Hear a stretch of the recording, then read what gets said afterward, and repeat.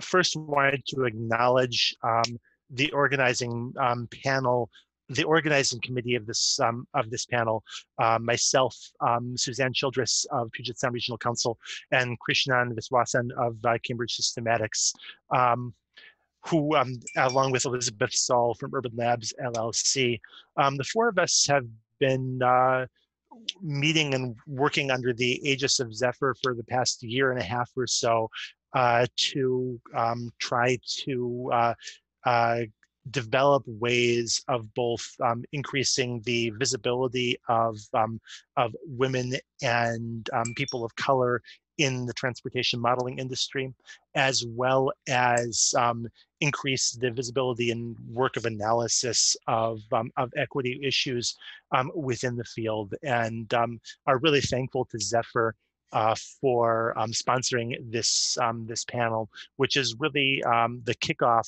of a number of events and discussions within this industry to set the agenda for both improving representation of women and people of color in the industry, as well as improving and widening analysis methods to improve analysis and representation of equity issues in the industry. So I'm really excited for this panel. We have a great panel coming up who I will introduce in a second. Just some housekeeping items. One, the panel is going to, the way that this session is going to work, each panelist is going to speak for about 10 minutes, and we'll have about 5 minutes after each panelist for questions and discussion, as well as question and discussion at the end. If you want to ask questions, please either chat in the chat box, as well as you can raise your hand. I'm not sure how many questions we'll necessarily be able to accommodate. If you have questions that you want to ask, it may be helpful as well to send me a private chat message as well. We are oversubscribed for this session, although nobody's on the YouTube channel yet. So I will make an announcement when that starts filling up that people should feel free to chat questions in on the YouTube channel, which Elizabeth or I will be monitoring. We are, you can see on the slide on the right, I would expect that everybody, both panelists and people who are asking questions or discussing, will abide by the Zephyr member code of conduct, which is available on the Zephyr website. If anybody is interested, and once I stop talking, I'll put that in the chat chat field as well. And we are recording this session, so if you ask a question and speak or put your likeness on screen, you are acknowledging that we may be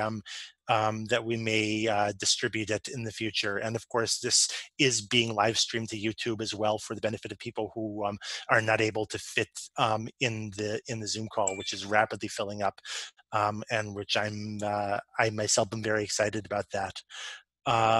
With that, I wanted to welcome the panelists, who I am going to briefly introduce, and I'll give a more full introduction before each of them speaks. We have Tiara Bills of Wayne State University, who is going to speak on Ring the Alarm, Case Studies of Travel Demand Analysis on Transport and Disadvantaged Communities, followed by Nancy McGuckin, who is going to speak on Mainstreaming Race and Gender Analysis and Transportation Policy Research, followed by Brian Lee from Puget Sound Regional Council, who will be speaking on equity and regional planning and MPO's perspective, followed by Jessica Schoner of Tool Design Group, Safety Data Gaps and Their Implications for Racial Equity. And we'll be closing with Michelle Bina from Cambridge Systematics, who will be speaking on diversity in modeling. With that, I am going to introduce our first panelist and kick off. We now have 74 people here, and really excited about the visibility that this session is going to get, and I think we're all going to be pleased by it. I mean to stop sharing the opening slide. Tiara, if you want to share your screen while I introduce you. Dr. Tiara Bills is an assistant professor in the Civil and Environmental Engineering Department at Wayne State University. She recently joined Wayne State in summer 2019 after spending 3 years as a Michigan Society Fellow and an assistant professor at the University of Michigan. Prior to her fellowship at the University of Michigan, Dr. Bills worked as a research scientist at IBM Research Africa for 3 years in Nairobi. Much of Dr. Bills' current research focuses on investigating the social impacts of transportation projects. She develops activity-based travel demand models to investigate individual and household-level transportation equity effects for the purpose of designing transportation systems that will provide more equitable returns to society. Her latest project aims to understand the potential for next-generation transit systems to affect transportation equity outcomes. Her general areas of interest include transportation equity analyses, emerging data sources for travel demand modeling, and transit design and reliability. Dr. Bills holds a BS in Civil Engineering Technology from Florida A&M University, and MS and PhD degrees in Transportation Engineering from the University of California, Berkeley. Dr. Bills.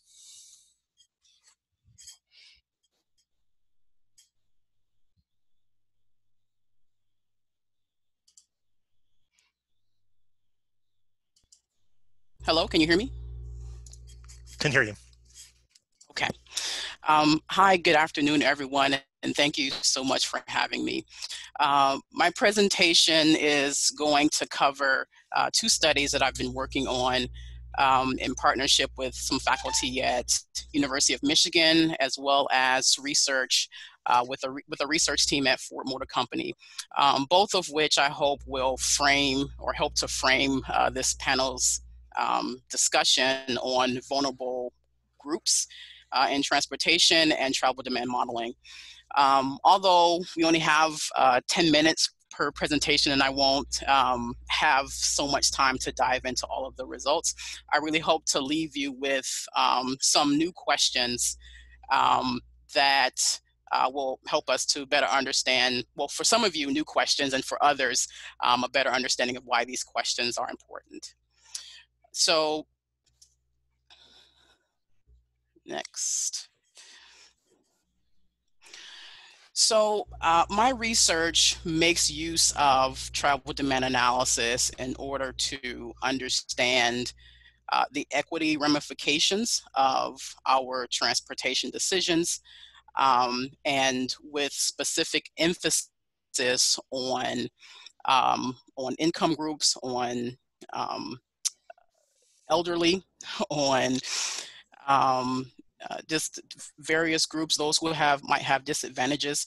And in fact, my dissertation work was on how to make use of activity-based models to come up with measures that would represent equity outcomes. However, what I have learned since that time is that, one, representativeness and or excuse me, one of the things that I was grappling with at the time of my dissertation was the importance of representativeness. And, we have these measures that sort of, they depend on having data available. They depend on having models and measures available. And, gosh, I thought that my, only real challenge was to see how to use these things to understand equity. The reality is that those results are very much dependent on the quality of data, and how reflective those data are of true distinctions and disparities in the data. I apologize for the loud noises in the background. And so in that time, I've really been questioning, not just how representative our measures are and not just how representative our data is, but looking at representation really throughout the whole modeling process that begins with data collection, that is involved with data cleaning and expansion. We use those data to build, estimate and use those models to predict travel behavior outcomes, and then we use those outcomes to perform analysis and make decisions, we really should be questioning the level of representation throughout our full process. And so the two case studies that I'm going to highlight really focus on data collection and offers some thoughtful questions on how representative our model structures are. So this first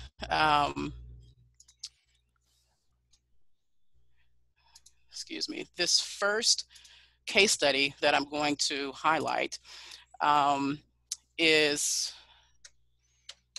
sorry, I'm trying to toggle my notes and toggle the presentation at the same time.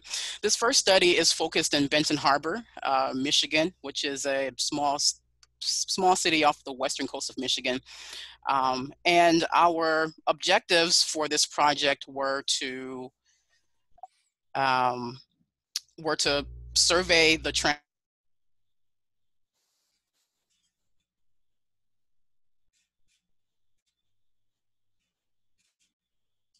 needs. The transit operator in Benton Harbor was interested in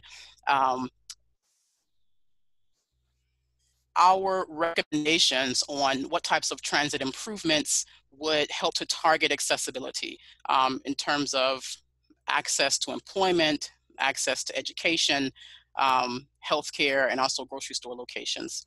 Are you all still with me? Okay. Absolutely. And so, we were challenged. Sorry? We're still with you. Okay. We were challenged with,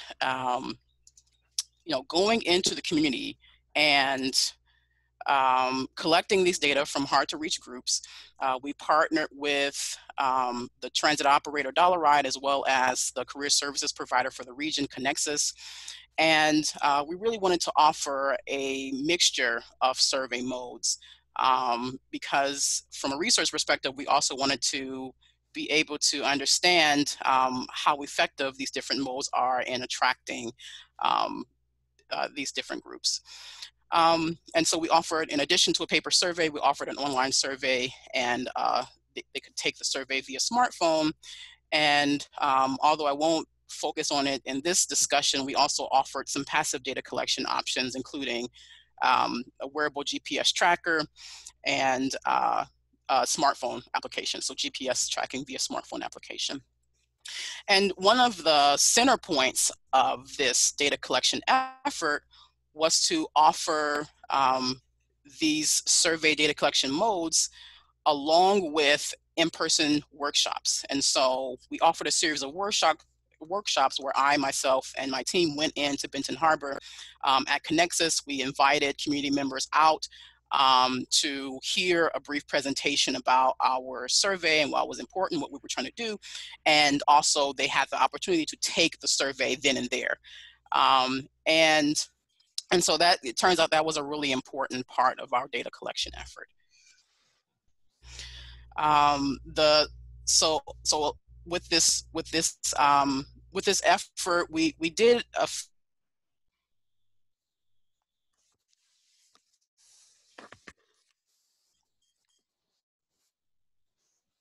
range of things, including distributing flyers directly to Connexus clients, so people who were using the career services looking for work. We posted flyers in the Dollar Ride shuttles. We posted ads in local newspapers. We circulated press releases. We made announcements on the local radio station. We also made Facebook groups. And so we did a range of things to get people out to these workshops, as well as to encourage them to take the survey online.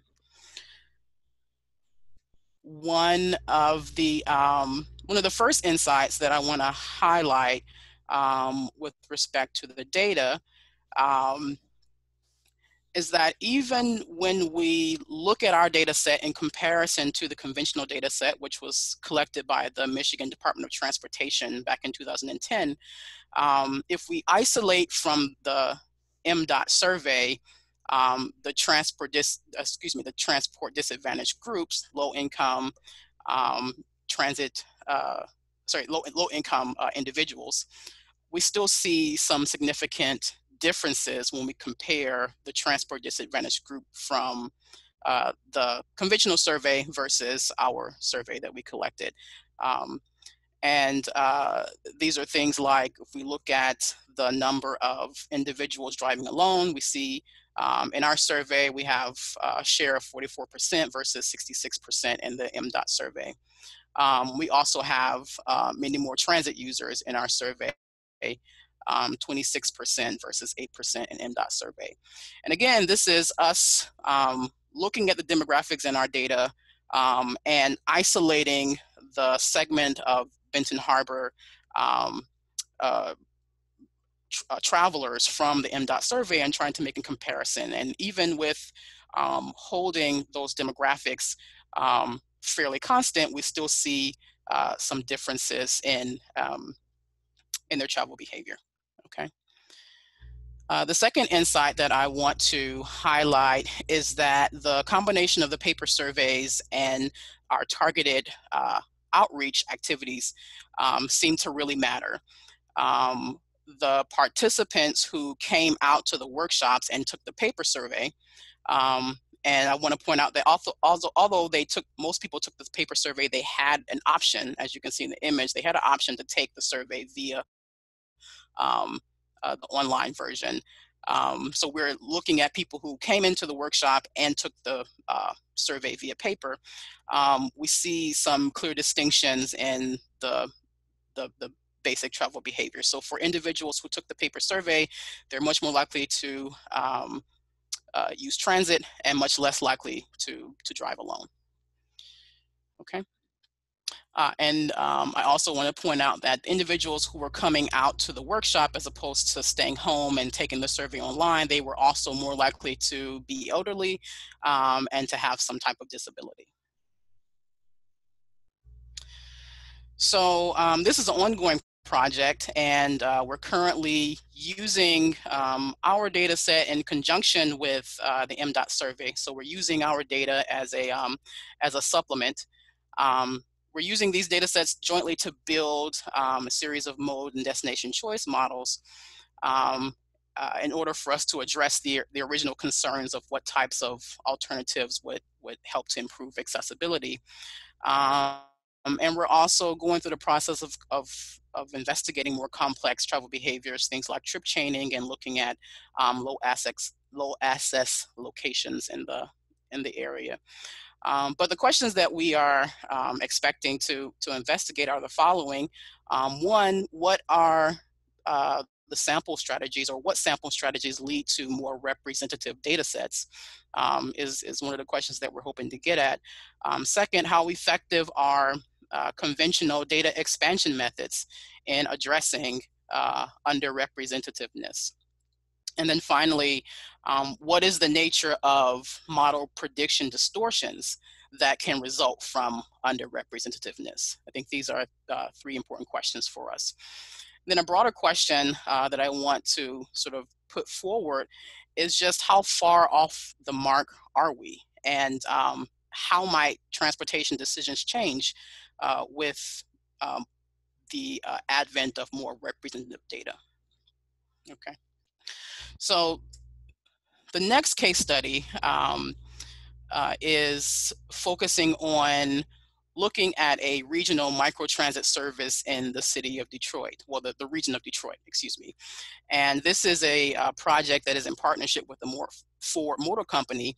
They are interested in understanding how they might support transit options, in particular microtransit options, that would support accessibility for households in the Detroit region who are in the greatest need.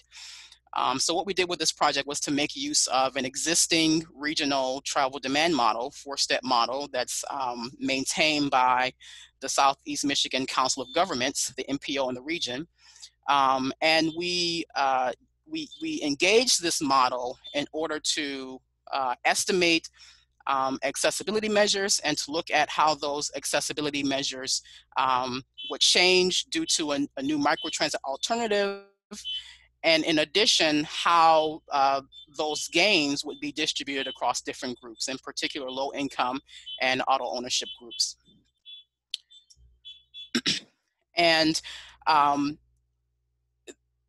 we engaged in, I think, what is a familiar process to most of us here, in the process of building a new microtransit alternative using this existing model. So we simply introduce microtransit into the choice set.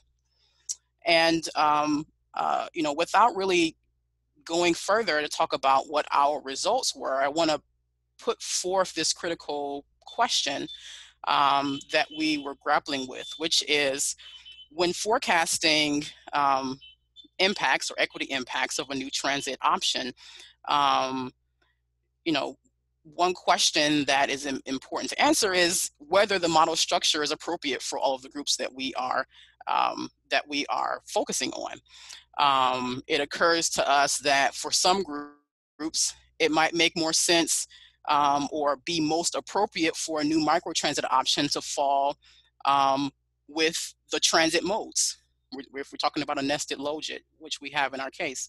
For others, it might be most appropriate for it to fall in another nest in auto modes. This is going to depend on the group and their experiences and their frame of reference. And so, the reason why we grapple with this is because the ramifications of this are really unknown to us. If we misspecify and proceed with our equity analysis, what is the cost of that misspecification? So really, I'll just stop there. I think that this is a case where where it's sort of very clear that these are important questions to be asking. Okay. So to summarize and sort of keep the conversation going, with respect to electronic data, I know that making use of passive electronic data, big data, is sort of the next wave, or is probably current, and safe to say it's a current wave in our community.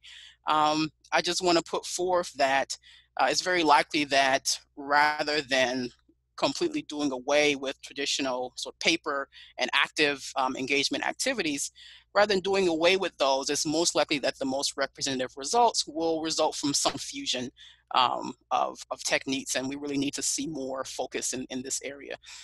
With regard to demand models, particularly in the case where we are focusing on equity, we need to consider that one model structure may not fit all.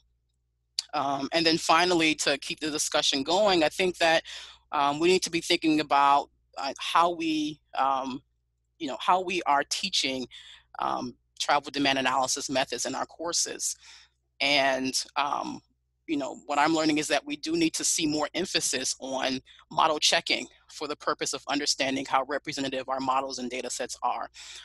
Also, what are the real consequences of poor data quality, of up or underrepresented data, and what are the cost of model misspecifications?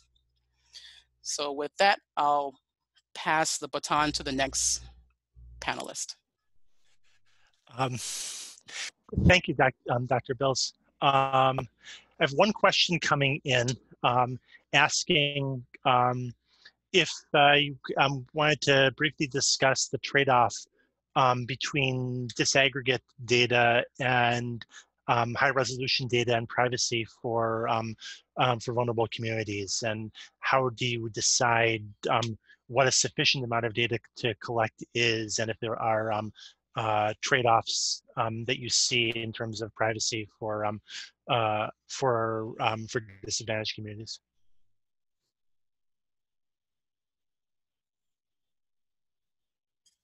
You're muted.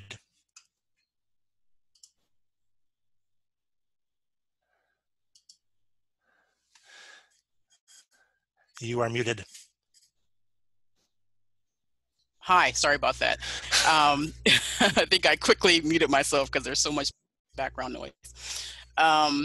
So, I mean, I think that's a mouthful. And, one of the things that I could say from our investigation is that we do seem to have more um, uh, people who are not responding to certain questions um, in the data set. For example, if I turn back to my slide on mode choice, for individuals who came into our workshops, they have the highest under response for the question of mode. What mode are you taking? We had about 20% of people who came in who just didn't answer the question.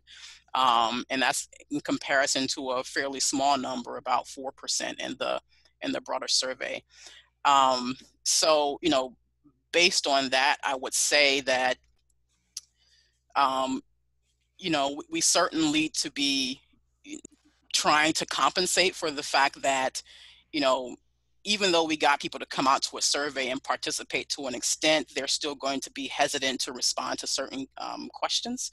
I mean, that's really all I could say. I really have to think more about, you know, what the additional trade-offs are. I think that, you know, with this, we're sort of revealing that there are, you know, there are needs to,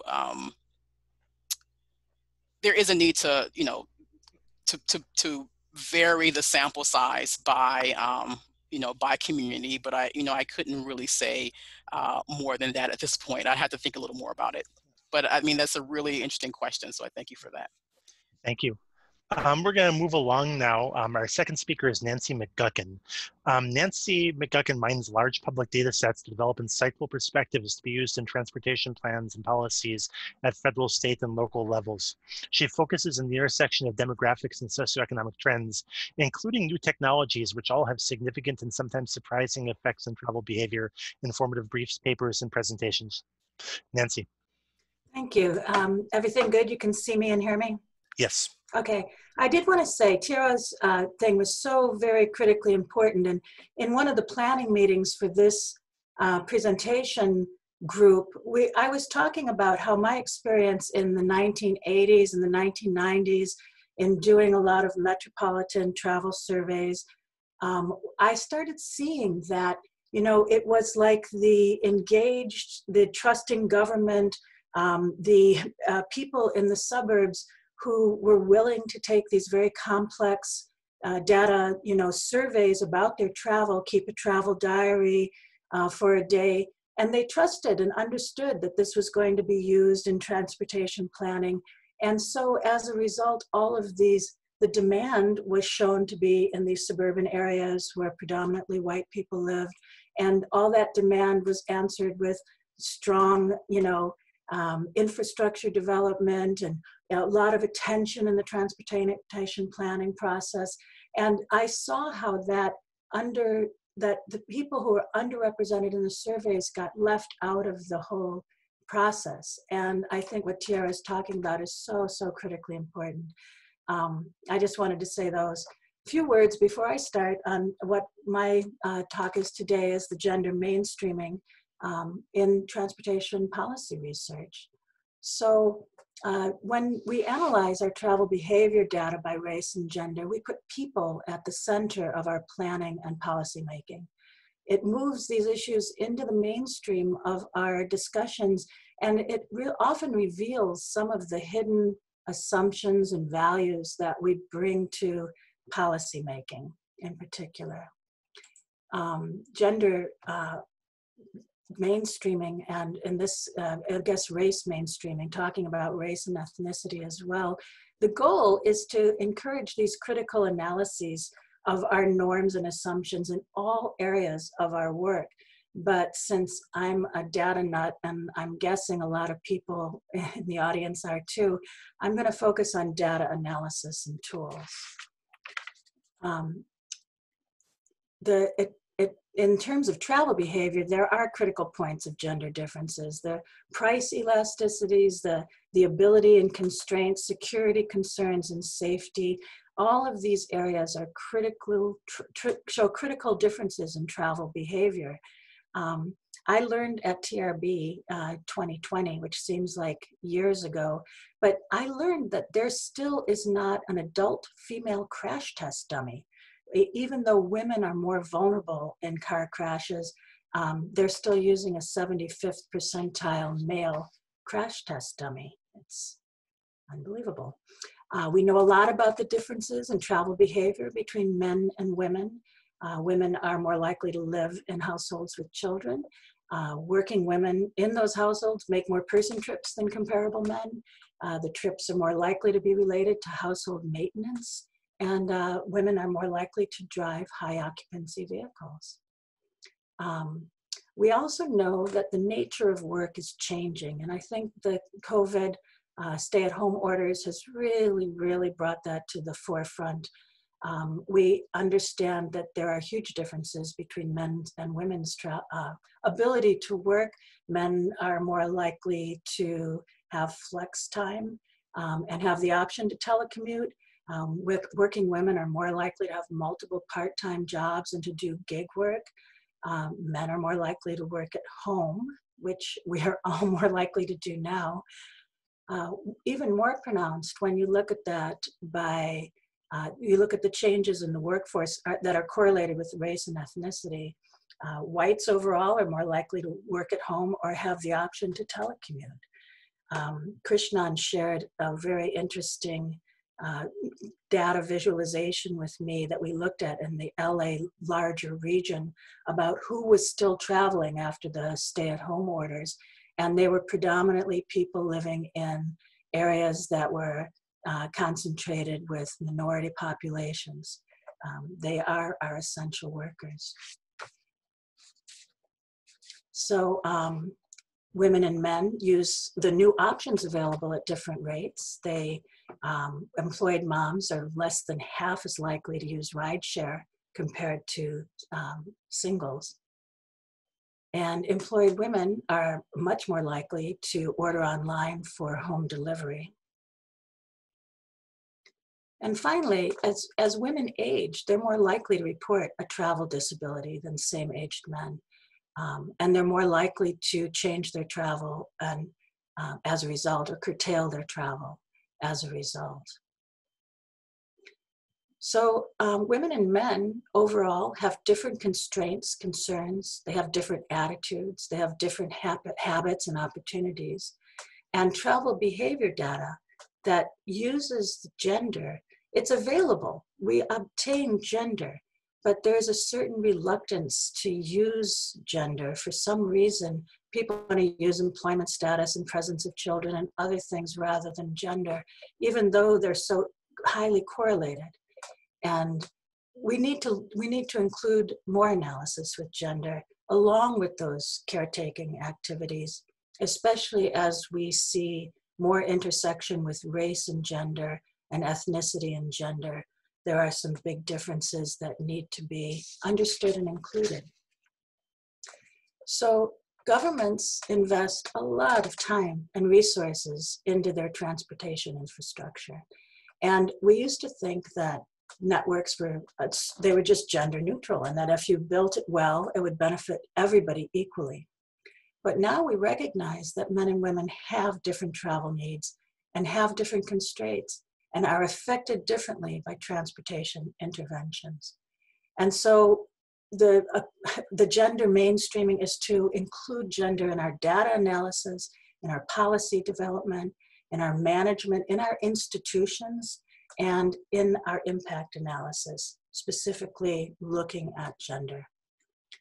So the gender equality means that transport systems should be an instrument for the men and women to live equally, and it should facilitate men and women's daily lives, increasing their possibilities of working and studying, and I like this, participating in inspirational leisure activities.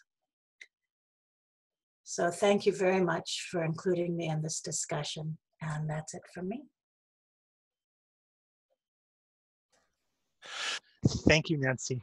Can you talk a little bit about how your personal experience and your personal life experience has shaped your views about the importance of including gender in mainstreaming gender? Yeah, you know, we talked about this a little bit also in one of the planning meetings, is that, you know, when I was a young researcher, I understood that most of the normative behavior we were talking about and was this the traditional commute to work. It was the work trip that started in the suburbs for a 9 to 5, 5 day a week, likely male commuter. And our entire system has taken this peak period work trip as the focus of a lot of our planning. It defines transit, accessibility, and design. It defines, you know, a lot of urban area design.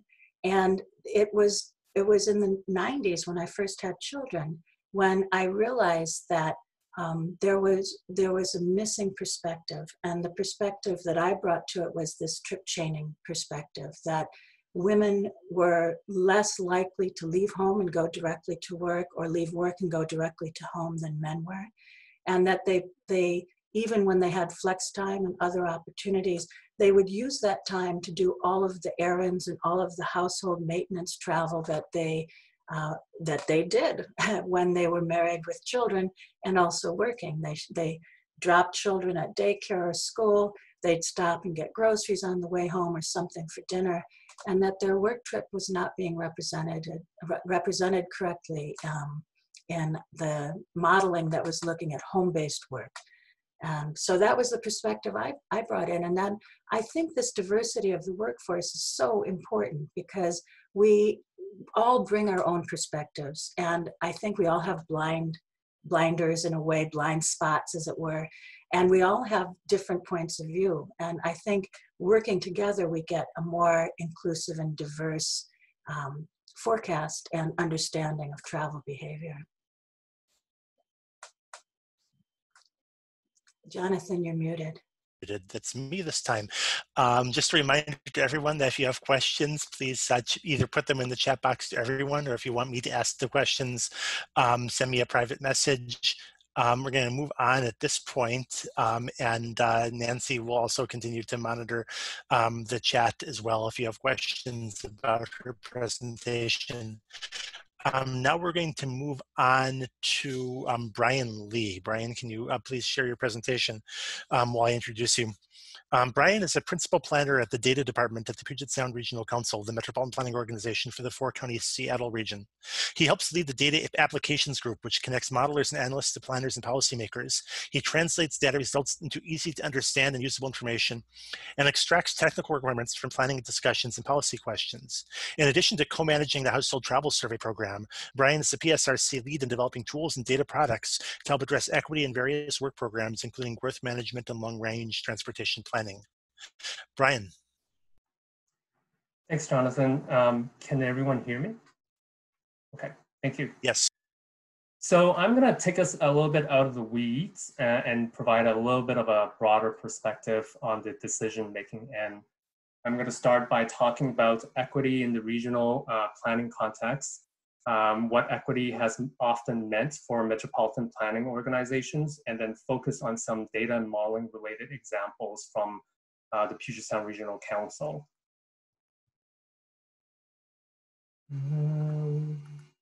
Okay,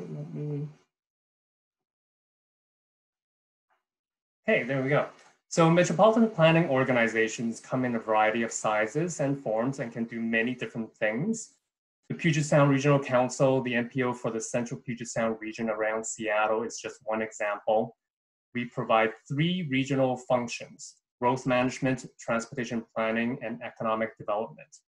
But at the heart of all NPOs is the role of a regional convener, getting a variety of jurisdictions, big and small, to the same table. And at these tables, one of the functions common to all NPOs are the coordination of long-range transportation planning and funding of upcoming transportation projects. Equity is not a new concept for NPOs, but the dimension of equity with which all NPOs have a history of familiarity is primarily from a geographic perspective. One of the core functions of an NPO is the development of a transportation improvement program, or TIP, a fiscally constrained process that helps translate ideas, concepts from the long-range transportation plan into reality. So in such a competitive environment for scarce resources, often leads to the question of where funds are going, as in which jurisdiction is getting what. Until relatively recently, social equity dimensions such as race and gender, particularly with respect to data and modeling, were not commonly considered in explicit ways in regional planning.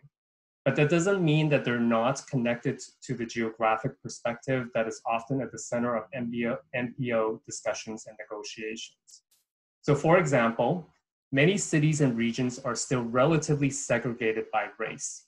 This is largely due to the historical legacies of things like redlining, mortgage discrimination, restrictive covenants, and other discriminatory government policies and commercial practices that were geographic-based. Some seemingly neutral policies, such as exclusionary zoning, and other more overt ones, such as the routing and construction of freeways through communities of color, were at best maintaining racial gaps and at worst widening the disparities. So these connections between race, geography, and transportation are perpetuated when those involved, NPO included, don't explicitly consider who will derive benefits and who will shoulder the burdens of billions and billions of dollars of transportation investment. So this shift from primarily thinking about where to also considering who is one of the main principles in the PSRC Equity Work Program, and it helps drives the data and modeling work that we do. In the rest of the presentation, I'll show some examples of that work. So the first couple of examples are simply figuring out and showing where disadvantaged populations live. The animation that was just on this map reveals tremendous growth in people of color in our region in the last couple of decades. This type of map provides valuable context based on who lives where. The second animation reveals the increasing prevalence of low-income populations and the change in the spatial distribution. So having that understanding of where we're coming from leads to a lot of different policy and planning questions. When PSRC embarked on the process of updating our long-range growth management plan, or Vision 2050, we struggled with how to incorporate social equity dimensions in our forecasting work. We have a relatively sophisticated modeling system comprised of an activity-based travel model called Soundcast and a parcel-level application of the urban sim land use model.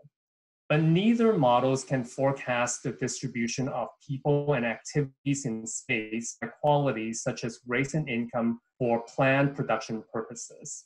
And as a stepping stone, we decided to create these equity geographies to highlight areas of the region where there are high concentrations of disadvantaged populations. We then used these geographies to summarize data analyses and modeling results to help evaluate planning alternatives. So for example, this chart here shows 4 growth alternatives for 2050, our planning horizon. The purple and green bars show the amount of expected population growth for each alternative for the low income and people of color geographies respectively. The differences among the two sets of bars highlights the varying amount of development pressures and housing needs between the alternatives. In this example, the chart, we summarize the number of people and jobs that will be close to high capacity transit by the 4 growth alternatives. So the light green bars show the numbers for the people of color equity geographies. The darker green bars show them for the remaining areas, and the gray bars show the regional proportions. We summarize modeling results for a variety of performance measures in this fashion, and they supported complex and in-depth discussions by the decision makers for more equitable distributions of benefits and mitigations for these impacts. Besides modeling, we have a few other items in our equity toolbox.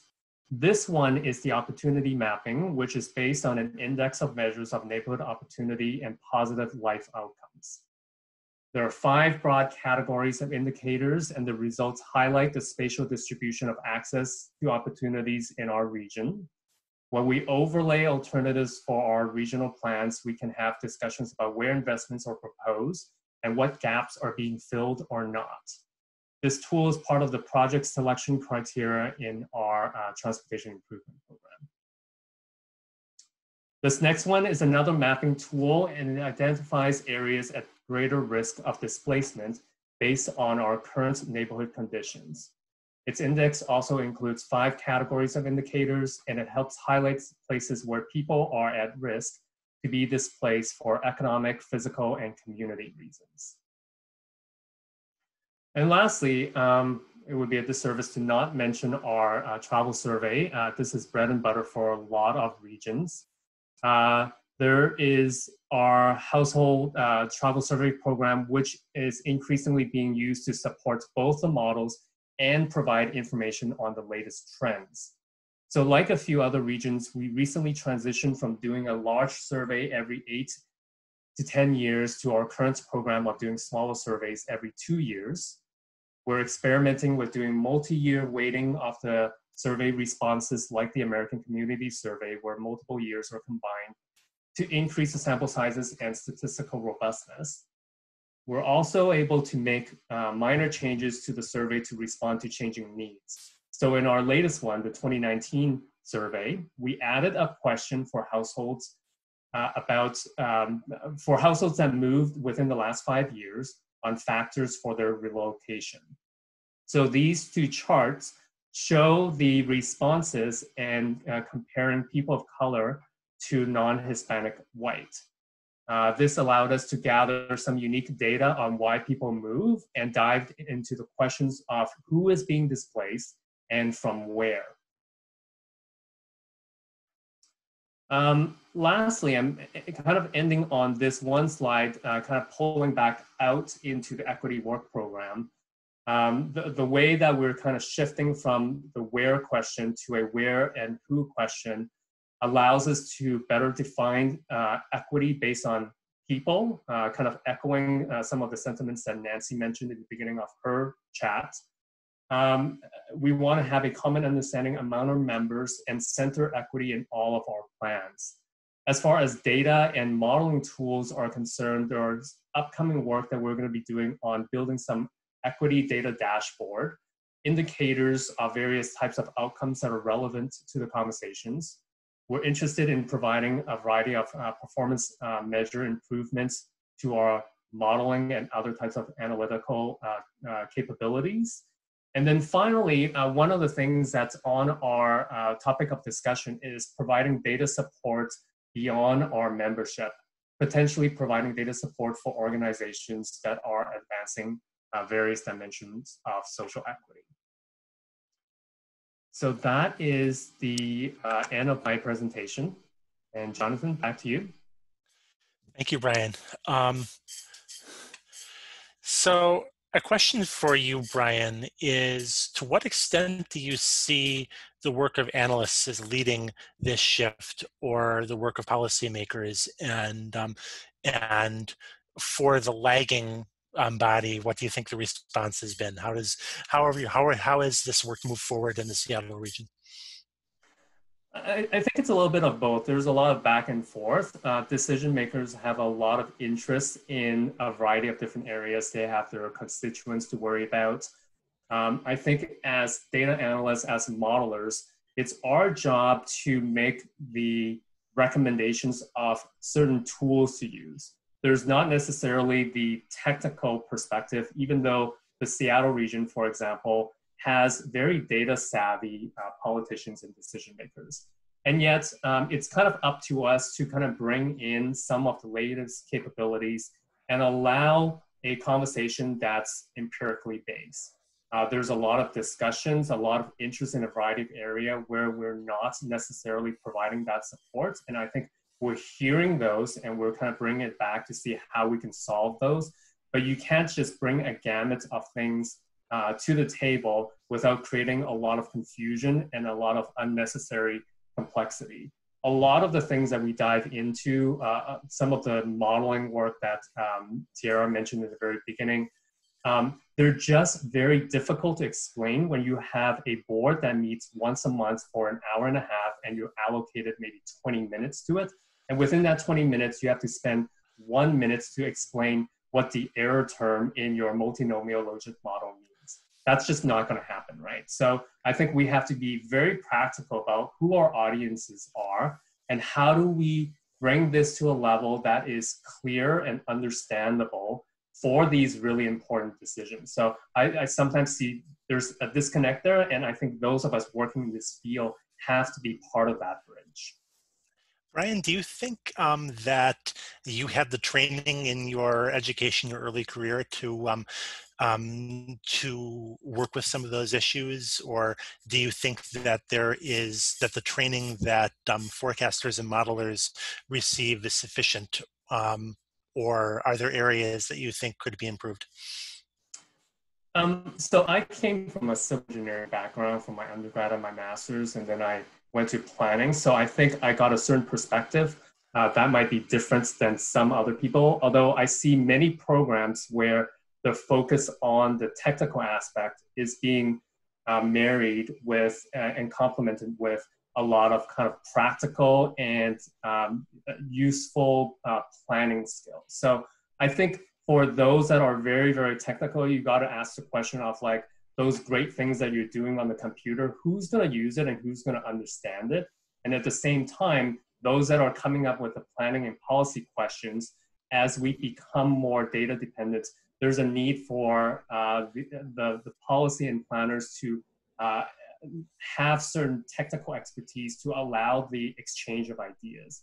And so I think the venues like these, I see the list of participants, I recognize a lot of names from different areas. I think it's great that we're talking about a very complex set of subjects like race and gender in both a technical, accessible, and planning kind of way that brings together all these different components. Thank you. Going to move on to our next panelist. Just a reminder, we've got a great discussion happening in the chat box now. I'd encourage both panelists to answer questions as they come in and to continue asking great questions, and we're going to keep on keeping track of those. Next speaker is going to be Jessica Schoner. As a senior researcher at Tool Design, Jessica Schoner works at the nexus of transportation planning and data science. She uses GIS and statistics to help public agencies answer critical questions about the effects of infrastructure and the built environment on travel behavior, physical activity, health, and safety outcomes. She earned her PhD and MS in civil engineering and a master's in urban and regional planning from the University of Minnesota. Jessica. Thanks, Jonathan, and I'm so excited to be here and be part of this really awesome conversation. I'm going to take us back into the weeds and also slightly to the periphery of travel modeling. My work is more in the safety area, and there are certainly a lot of overlaps. They're related in a lot of ways. The demand that you forecast definitely influences how we design our roads, which then influences what our safety outcomes are for people walking and biking along them. So I hope this is relevant and useful to you. So I'm going to start by, I guess, telling a story about some work that I'm in the middle of right now that really highlights some of these issues we see in terms of discriminatory outcomes in traffic safety, just, really in the weeds, just a pretty good example of like all the different issues we encounter. And then I'll try to zoom out a little bit and talk about what we know and where we need to move forward. I'm working on a team of people on, with a team of people on women's transportation needs assessment for the LA Department of Transportation. This was inspired by that brilliant Understanding How Women Travel study that LA Metro did a year or two ago. And my role in this project was analyzing existing conditions for the neighborhoods in our study. We selected 3 different neighborhoods using kind of a sociological study framework. They were chosen for their differences on race, income, geography, both where they are in the region as well as how transit accessible they were. So contrasting 3 completely disparate areas. Our study neighborhoods were Sawtell, kind of on the western part of the city near the coast, Sun Valley, which is up in the valley, if you're familiar with the LA area, and Watts, which is South LA along the Blue Line. And these neighborhoods are pretty different. They were selected, as I said, for their differences in geography, race, and income. Watts has a much larger share of Black residents, lower average incomes, longer average commute times. Like there are a lot of different indicators that suggest it's a pretty marginalized community with a lot of disadvantages. And then Sun Valley has still lower incomes, a little less transit accessibility, but a different racial makeup. Sawtell is a bit more middle income and quite a bit whiter. So we looked at these neighborhoods on a number of land use and infrastructure dimensions, and I've got a few up on screen here. I'll talk about the highlights. We had a pretty limited set of data, but we looked at things like intersection density in the neighborhoods, and then how many signalized intersections there were, and we were able to look at like a ratio of signals to intersections to get a sense of how many intersections are traffic controlled so someone could cross easily. And we looked at streetlights or roadway lighting, walkability index, a bunch of different dimensions. We saw this picture of Watts as a place that like maybe was designed for people to move through as quickly as possible. The intersections are less likely to be signalized, and I didn't have ADT data to confirm whether that's because it's just a quiet neighborhood with no major streets, but I don't think that's the case. The neighborhood allegedly has more street lighting than other neighborhoods in the city, but we heard from community feedback that they're not really operational. And so lighting is still pretty poor. Despite it being a fairly dense transit accessible area, the walkability index, which is a composite index of a bunch of different land use indicators, was pretty low. The transit stations were less likely to have amenities like shelters or benches. So just kind of a disadvantaged neighborhood in contrast with these others. And I'm dwelling on this because then when we look at the safety outcomes, we saw a convergence of these, on the one hand, infrastructure and land use sort of deprivation indicators and safety outcomes. And it's a little unusual to see that striking of confirmation between 2 different aspects of a study. So we found in Watts that the rate of fatal and serious injury crashes was among women and among children was about double in our other study neighborhoods and in the rest of the city. And you can see from this map, a lot of severe traffic outcomes among children are happening in neighborhoods where most of the residents are people of color. This really shouldn't surprise anyone. We kind of know this from the rest of our safety work, but it was very striking to see that this is happening, and these are children being killed or seriously injured in traffic crashes. We're really in the weeds here, but it really struck out to me is because as I said, we saw in the infrastructure metrics that it looked like this neighborhood was set up to move cars through as quickly and efficiently as possible. And then when we're planning for this panel, I saw this quote here in the abstract, and it just brought everything into focus for me that maybe that's what we've been doing.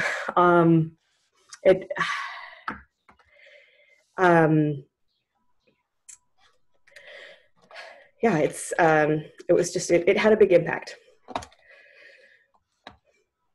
So zooming back out, I can kind of summarize the issues we see in safety analysis in a few different dimensions. First, we know from a lot of the data that Black people and other people of color are disproportionately affected by traffic violence. They're more likely to be killed or seriously injured while walking, more likely to be in a crash, they're more likely to live in a neighborhood without sidewalks. We know that these outcomes are biased by race. We also know that the data that we use to analyze safety is also biased. We know from research that crashes where the victim is Black, Indigenous, or person of color are less likely to be reported to police, and so they're underrepresented in our data. So we're not getting a full picture. So despite this underreporting, we still know that there's a problem. So whatever disparities we see, we can assume they're probably worse.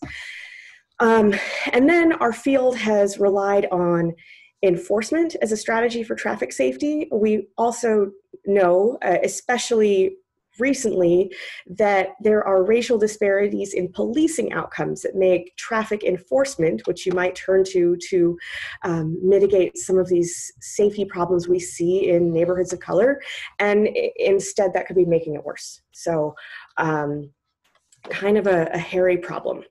So I've got a few slides with some supporting evidence for this. We know, as I said, that traffic violence has a disproportionate impact on people of color. We see this in all the different metrics.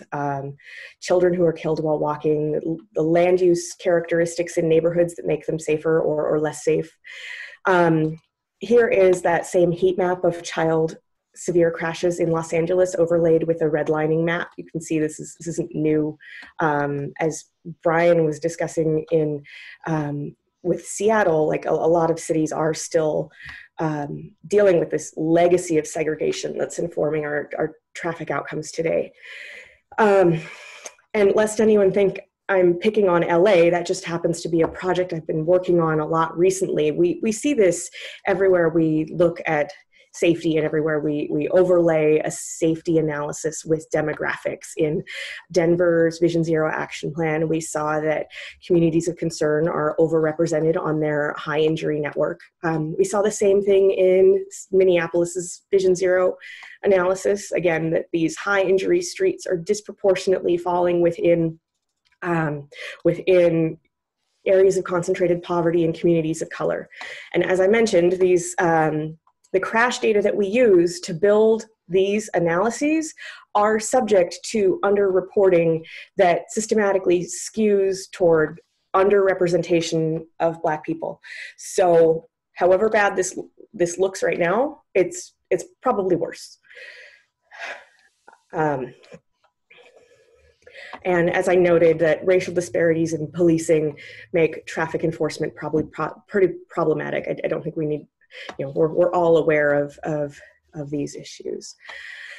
But that leaves us with some problems, because the analysis methods that we use are looking at crash history.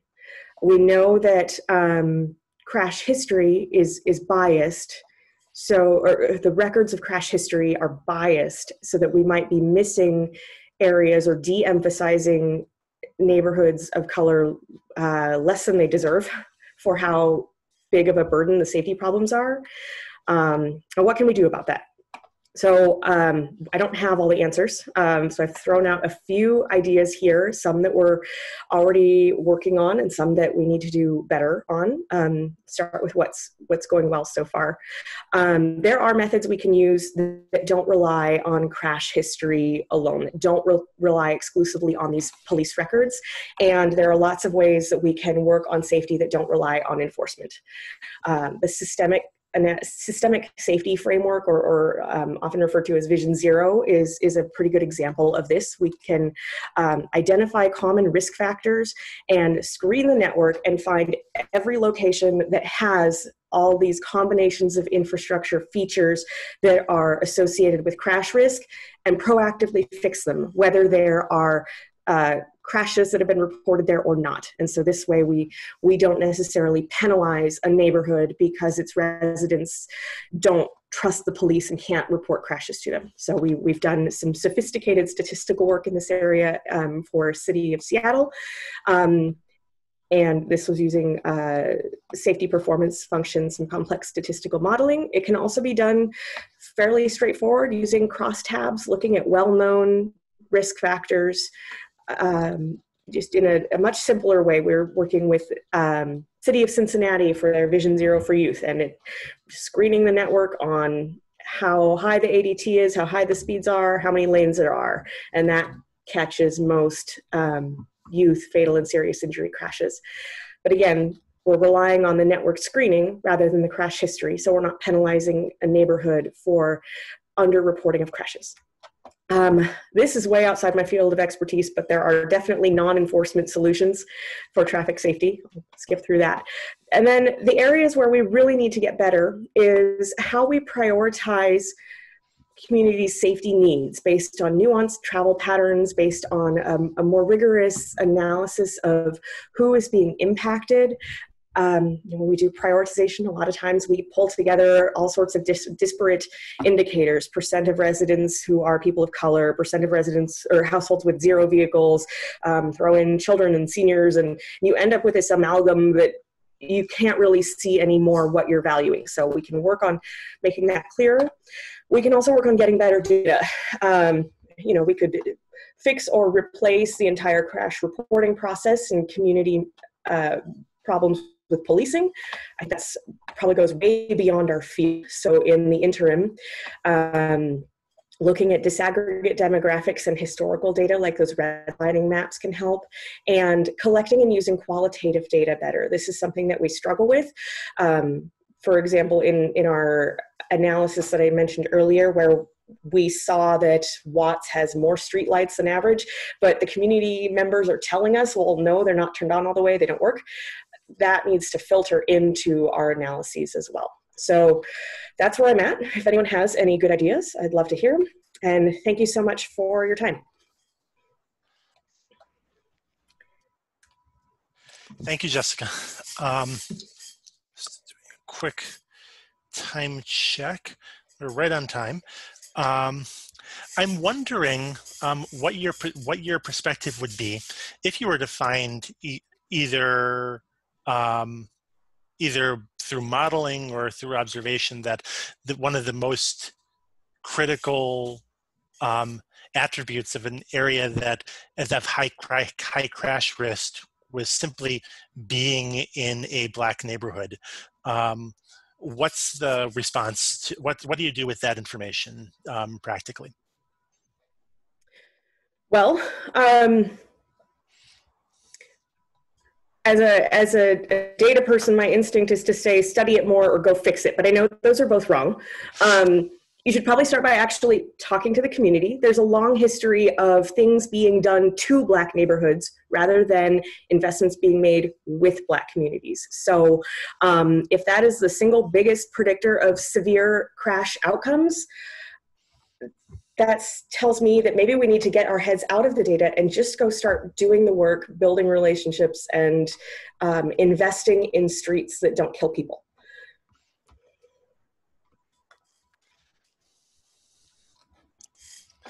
Thank you.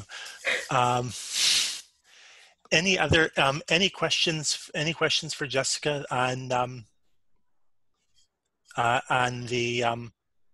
the chat? If there are any, please please continue. Actually, I have one that came up from that's more general, but I'll ask it now to you, and then I'll ask it again later. Is what do you think contributes to successful storytelling from the data with respect to race and gender? What are the most compelling ways that you've seen in telling this type of story?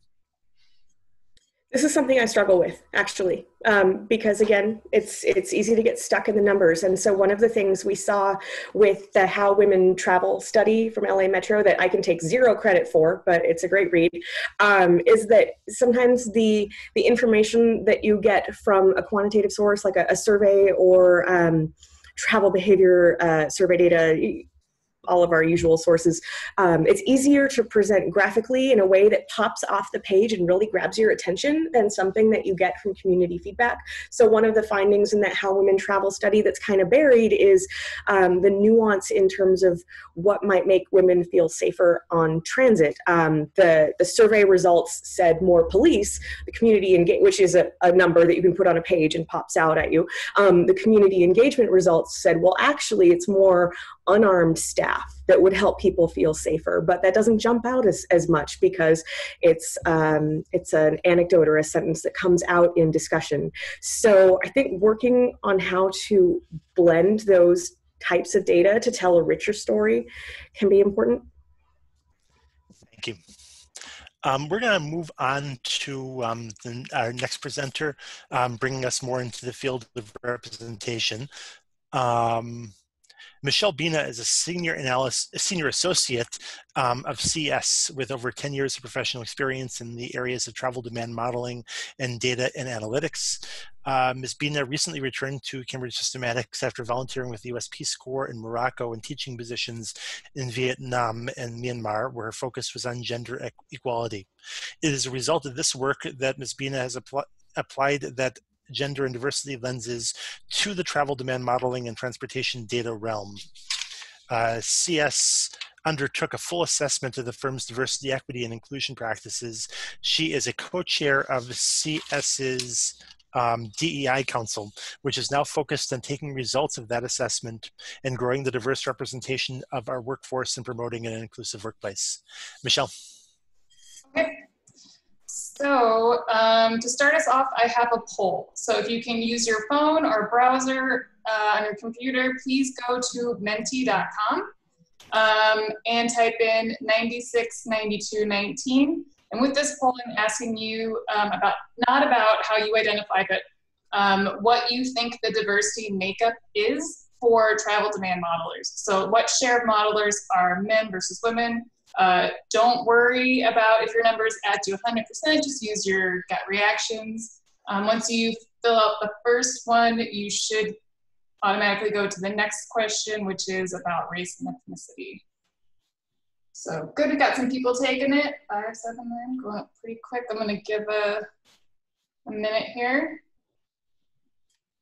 So again, this is what you think is the representation of travel demand modelers as a complete community. Okay, so about 35. Let's give it a couple more seconds.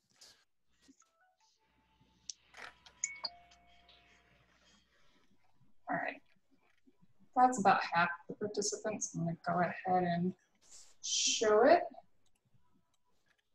Huh? Michelle, you're not currently sharing your screen. What? Oh. Well, that must have been confusing for people.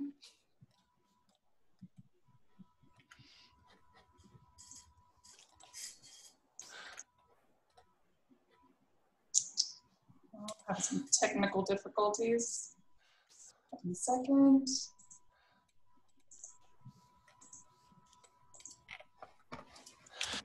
Okay, so it's about 22%.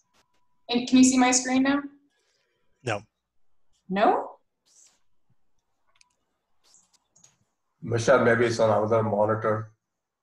So. No, it's not. Now I see it. Okay. Now I see it. Sorry about that. Okay, so we see that our perceptions are that about 22% of modelers are women. And going to the next slide. About 67% are white, 27% are Asian, 7% Latinx, 5% Black African American, and 3% other. So those are interesting. If you are expecting me, and I'll come back to those perceptions in a little bit, but So if you're expecting me to go to the next slide and I'll show you exactly where we are, I'll tell you that I do not know exactly where we are. I've been looking and I don't have a great answer on how diverse we are as modelers or even the transportation industry as a whole. I have not been able to find good data or any really on our workforce. So for this reason, I am presenting information from 2 different data sources today. One is HR data from Cambridge Systematics. Here I have data for any modeler that's been employed at CS since 2005. I'm using this because 1, I have access to it, and 2, CS is one of, if not the consulting firm with the most modelers. So I'm hoping that this is a relatively significant sample of modelers in our industry. So recognizing that this data is from one firm might have some biases. The other data set I have is a TMIT poll that I created a couple of weeks ago. My concern with this data is that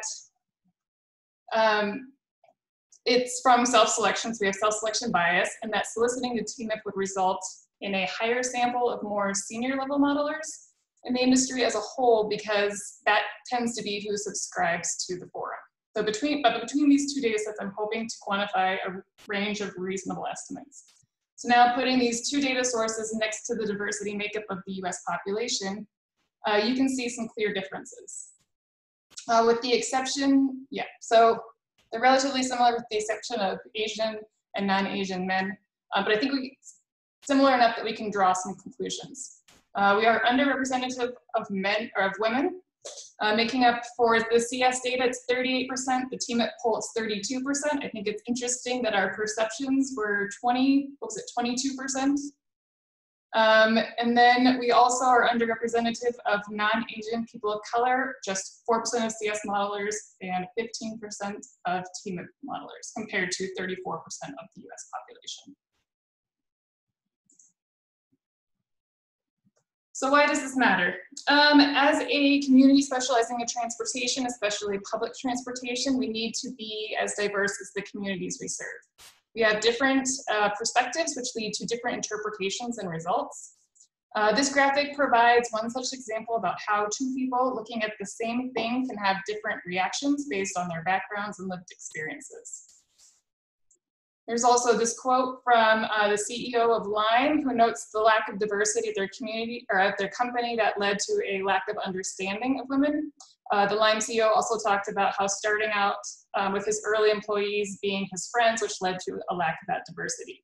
So people tend to hire and promote people they can relate to most, or who would approach a role or assignment in the same way that they would. This is sometimes referred to as affinity bias. So consequences of that affinity bias can lead to the same solutions, to the same problems with the same products. Bringing in those different perspectives and giving them voices promote more robust thinking and problem solving. Our job as modelers is to understand travel behavior and choices. How can we understand those without having a workforce that represents that range of lived experiences on and through transportation? So, when confronted with an awareness of lack of diversity, it's often an initial reaction to think that you need to hire more diversely. From my analysis of CS data, that's not necessarily the case. Over the last 3 years, the diversity of our new hires is much more aligned with the US population than our current makeup. And in talking to other women and minorities over the years, the frustrations are with retention. For example, women leaving at the mid-career point, and you can see that in this data. So we have 2 charts here. On the left side is how long modelers have stayed at CS.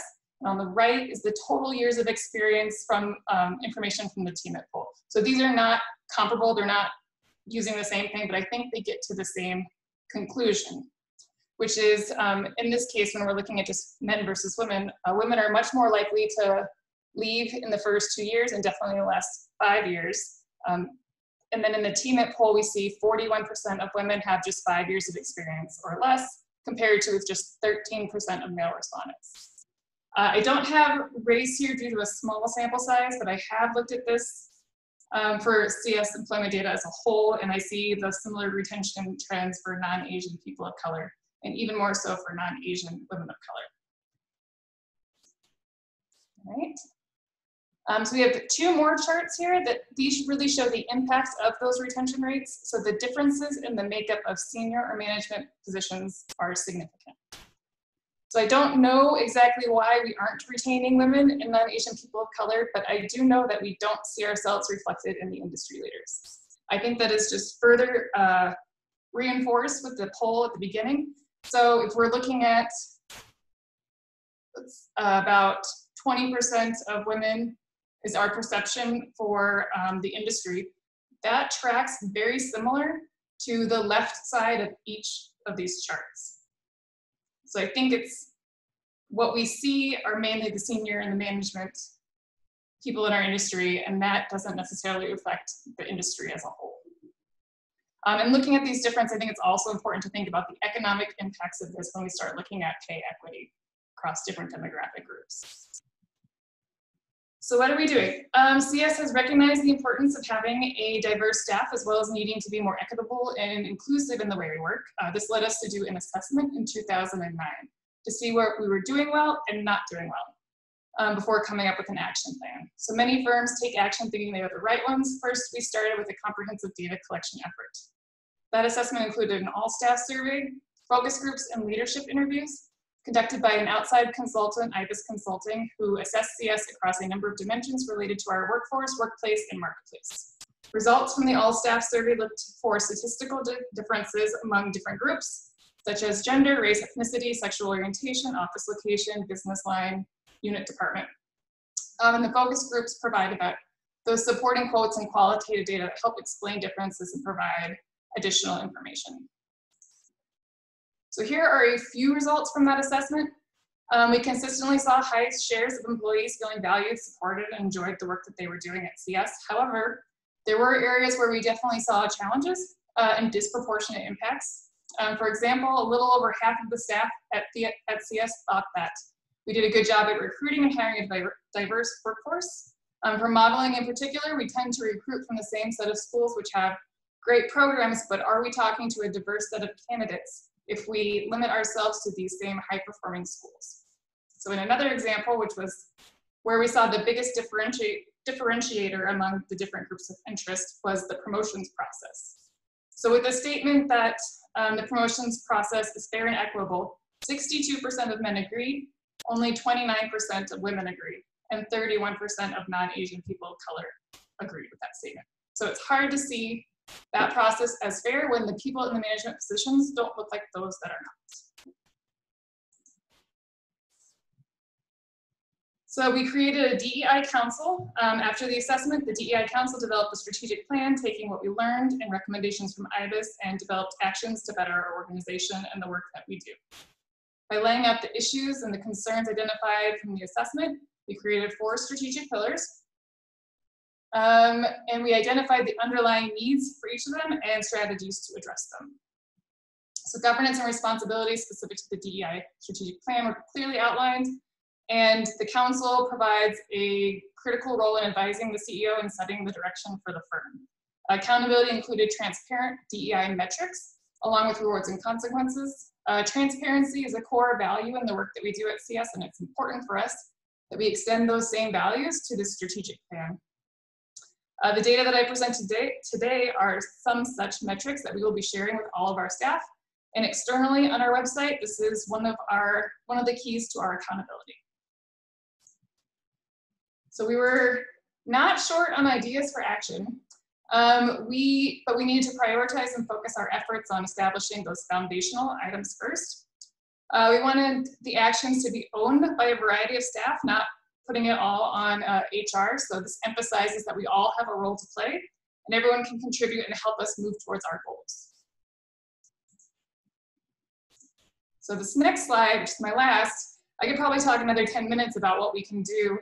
So here are just a few small things that you can start doing right now and questions that you can ask yourself about your daily work. And in thinking about things, you can also apply that DEI lens to the work that you do. I hear a lot that we just need more and more data collected. But from my perspective, we as modelers have so much data already, but not a lot of that information is being analyzed for equity, and it's not being passed up to decision makers. So for a data-intensive field where I often hear things like, you can't manage what you can't measure, we know very little about where we stand today as an industry, as a workforce. I presented our CS data today, not because I think that it makes us look good, It doesn't, but it is important step in recognizing that we know we are not where we want to be. And I encourage you in this group to go to your management, ask them to do an assessment, look at your data, and share your information openly with your peers so we can all move forward in making our industry more diverse and equitable. So, thank you very much. And any clarifying questions I can help with? Thank you, Michelle. At this point, open up for a few minutes of questions. If somebody has a question that they want to ask live, please put thumbs up in the participant box, and I can call on you. We have time for probably 1 or 2 questions, either for Michelle or for any of the panelists.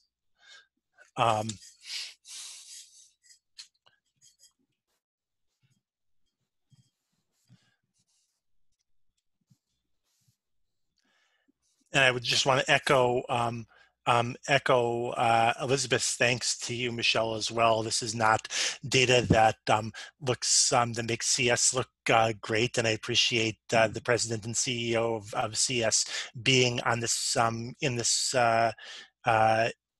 panel as well. And I think it goes without saying that this is reflective of the industry as a whole, and that any firm that looked at themselves with this lens would see similar results.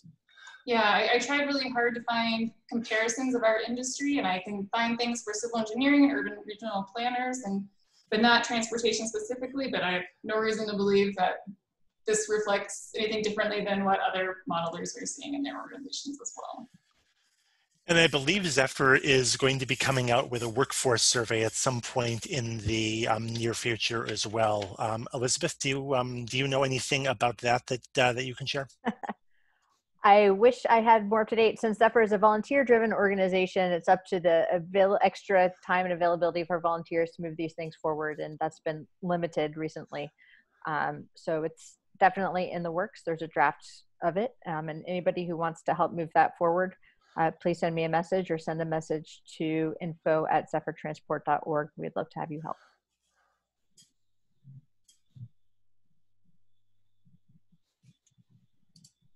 Jonathan, can I just add that Michelle's data, I think looking at our public sector and the decision makers, it's probably similar for many agencies out there, and even worse at the decision-making level. When you look at who's on the board and who are the people being elected, whose voices are being heard. So I think it's definitely not just reflective of one company, a pretty large one, but I think it's reflective of a more systemic thing beyond the private industry.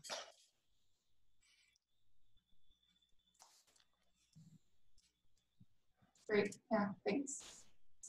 I think Mark's question is really relevant, Yeah, I just see that now. So what can be done to attract a more diverse grad student base? So I feel like this always comes up kind of after we present this information, is that what do we do about the pipeline? There's just not that many a diverse set selective candidates that you have for hiring. I think, sure, that's one part of it. We can't wait for that to be fixed because we know we have a lot of problems with our retention rates. And so if we can't fix what's going on in our industry now, we can't be receptive to those new incoming graduate students. And we can't, we have to make sure that, if our retention rates are higher than, or our turnover rates are higher than our hiring rates, it's never gonna change, and especially at this executive level. So we need to prepare our workforce and prepare our work environment so that we can retain those staff and those recent grads.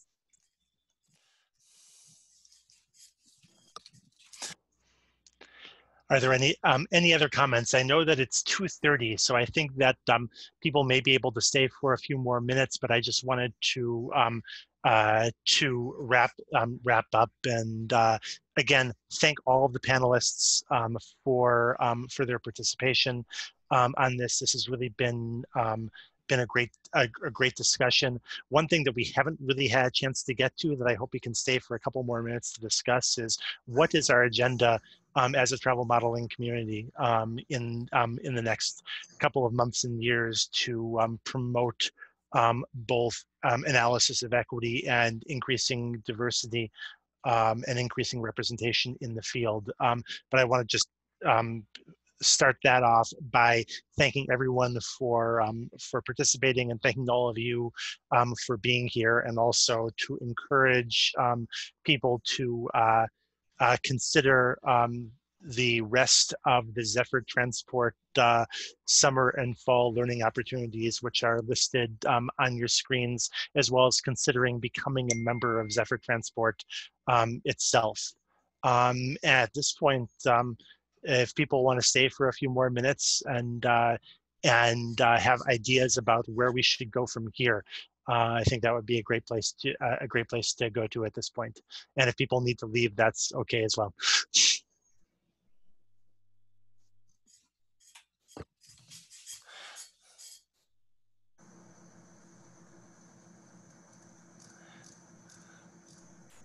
Suzanne or Krishnan, do you have any thoughts at this point? No, thank you to all the panels and the participants.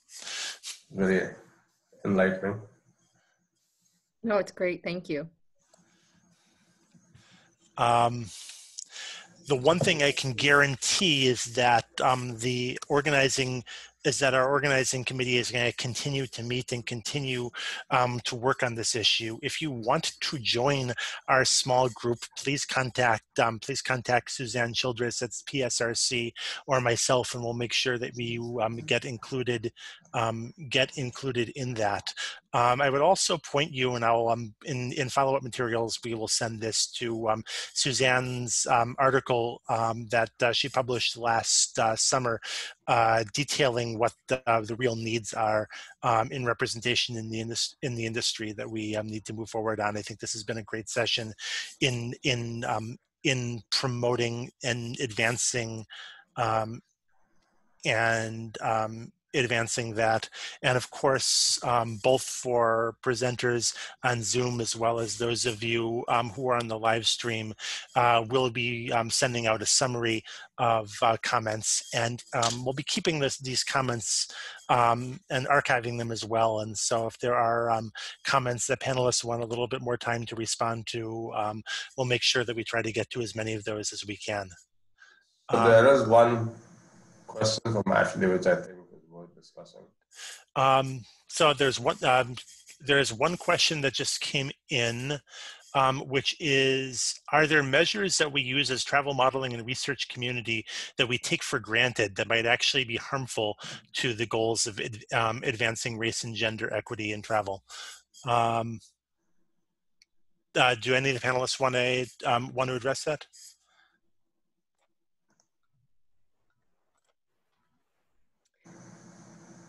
I've got one. Mode share. Jonathan, you know this, but I've done some work looking at mode participation as a measure for anything where you're not talking about congestion. The percent of people who are using a mode at all is a lot higher than the percent of people who are, or the percent of trips being made by a mode. And so we might be able to tap into meeting the needs of multimodal individuals a bit better if we step back from mode share as the be all end all. I concur, and I think VMT is another one. I've always found it very odd that VMT is attributed to the driver, but 80% of the time when a couple is in a car together, the man is driving. And so there's a lot of underrepresentation of vehicle travel by women because of VMT, and we tend to think of the car as a single occupant vehicle because of that focus on the work trip, which is the lowest occupancy of the day. And I know safety researchers are much better at this than the travel demand folks. I was also going to say VMT. I will add for myself the work traveler and the concept of the commute as being the most important trip that we care about the most and we think is the most valuable. There's the assumptions behind that are in many ways very damaging and are really unspoken in a lot of transportation. I would add travel time reductions. I mean, this depends a lot on where you're starting from in the first place, and in particular for low-income communities who locate in urban cores. They experience shorter travel times to begin with, and so there's sort of less progress to make, if that makes sense. So I think that we should also be careful with travel time reduction. That's a lot. Yeah, basically all of it.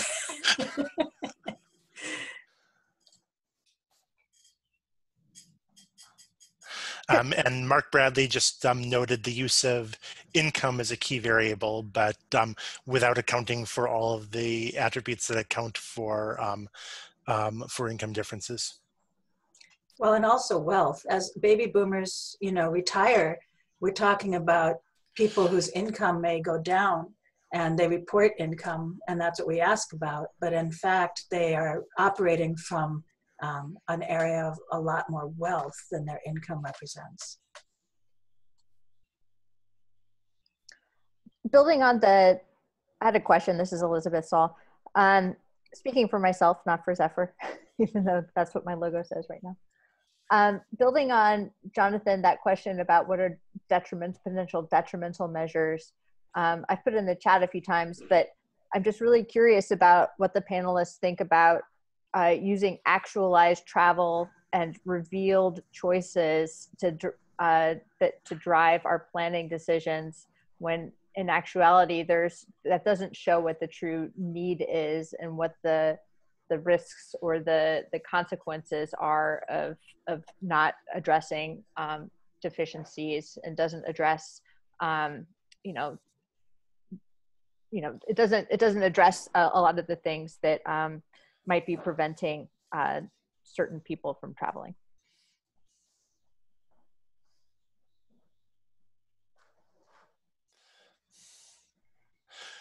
I think that's absolutely there. And one of the ways that we're looking at it is, it's really hard, but looking at disparities in travel can help, can lead you to asking questions of why they're there and whether they are essential or whether they exist because of barriers. Why is it that people with disabilities travel less than abled people? It is not because, in some cases it's because of employment, but it's not because necessarily of a desire to travel less. Why is travel, why are certain walk trips not made in areas where it's unsafe to walk, either because of the built environment or because of racism? We need to be asking those questions and asking why the disparities exist, and not just assume that they're essential differences between people. That's my opinion. I think what might help with that is related to something that Jessica offered earlier, which is that methods that combine the qualitative data with the observed data, I think, are really important. In our survey, we actually asked people, are there locations that you struggle to reach, and what are they? Name them. And so we can look at sort of what the revealed data says about traveling, and looking at other electronic data sources in conjunction, but we can also look at points where that might conflict with what people are actually saying are the challenging locations. I really like that question, Tira. I wonder how that might fit into what we consider the standard current travel analysis and transportation planning framework. One of the things that I've struggled with a lot is people ask, why don't we include income or race or gender as a variable in disaggregate travel models? And I feel like the outcome of that, if we look at household surveys and do our traditional, model estimation using those variables is because we can't account for every single reason why people of lower incomes might travel less, is that it'll just show that they travel less and predict that they travel less in the model, thereby saying that they don't need as much infrastructure, when I think that that's probably not the outcome we want, and is certainly not an equitable outcome. I wanted to circle back to the idea of how we collect the data. There was a little chat thing about big data, and it's just so big that we tend to think it's completely representative. But this is an excellent reminder that there is a big group of population that is not included in big data, and that's non-travelers. And so we do not know why they're not traveling. We do not know what the latent demand is. We do not know whether they're shut-ins or disabled or people of color. We don't know anything about them. And we also, on the big data side, we don't know the unmet demand in that population as well. But I think we're going to have to hang on to our hats for a decade or so, because big data is going to crash through us. And unless we continue to keep the focus on who is not being measured, it's just going to be the standard input into a lot of decision making. So I raised that caution with this group. And we don't know we don't know anything about the racial or gender breakdown of the big data. We can assume that it's representative, but we can't disaggregate it because we don't know the gender or the race of the users.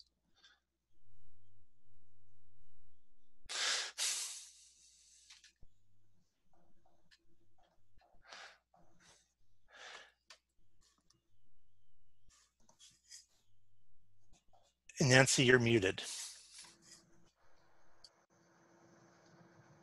I wasn't actually saying anything more. I went back to the chat. But you're right. I mean, this is that we just have to keep that constantly in mind. And it will not, people will argue, oh, but it's so big, it's got to be representative. But in fact, it doesn't include non-travelers.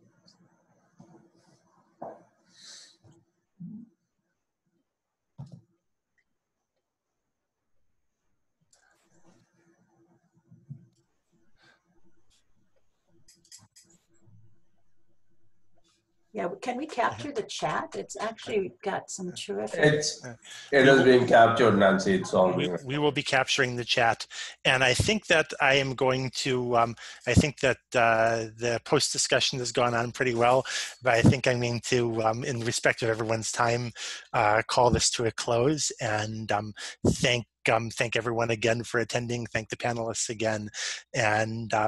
Just again, remind us that this is not going to be the last discussion that we have of this type. With that, we're going to close up. Thank you.